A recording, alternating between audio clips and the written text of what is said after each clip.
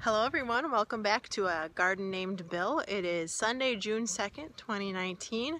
As you can see, Christopher is not here and I am in his place. My name is Bridget, I'm Christopher's wife.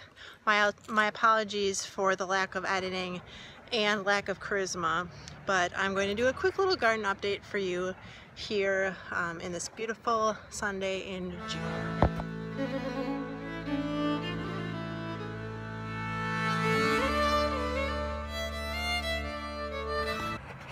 We've been growing this plant for about 9 months or so, and as you can see, she is just growing and really greening up.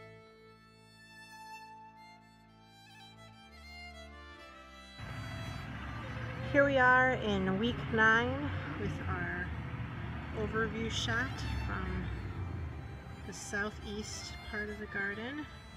The lighting's a little bit odd, I apologize.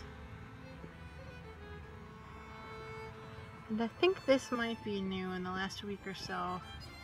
We've got some creative placemaking, bring, and this spinny barbershop pole thing.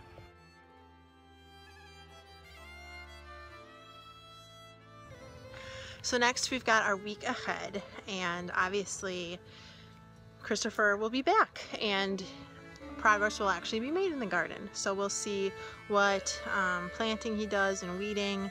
Most things are kind of just underway, and I don't know that we're getting anything new in the garden, but it'll be really fun to just see how things grow and explode. We've had really great weather, lots of sunny days, but also a lot of rain, so the perfect mix of things for a healthy garden in June.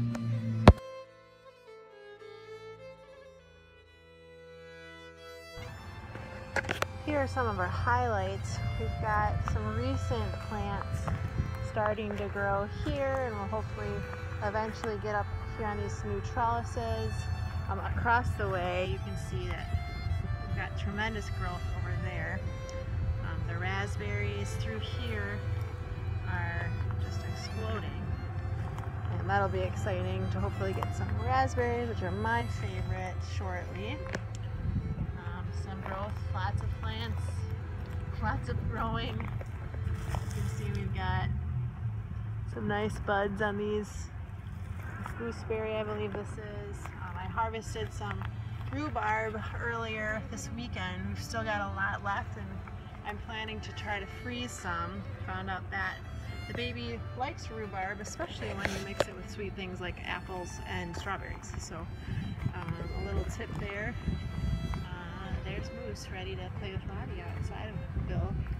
I also had some spinach this week, and there's still a lot in here. So Christopher, trust me, I've been eating it, but it is just growing a lot. So plenty of spinach for everyone. We have some seedlings over here growing, and all of those protected ones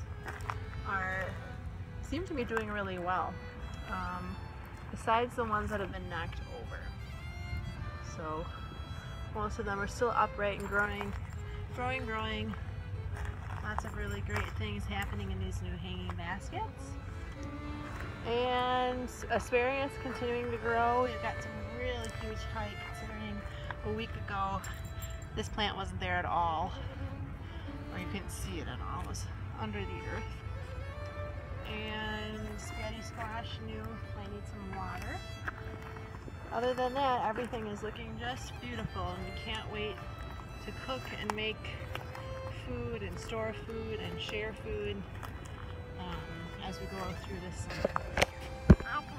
I also had some radishes this week, so radishes are growing, spinach and rhubarb we have consumed, and obviously, as you can hear Lottie, she is missing her dad. So we will be so excited to welcome him back and see what new adventures lie ahead of us in the garden in June. The fruit trees are doing really nicely. No storms have weathered them, and they are looking awesome, even in Chris's absence. So anyways, sorry this video is not as cool as anything Christopher would make, but know that he will be back soon, and subscribe, like, ring the bell, leave a comment, all those good things, and happy gardening.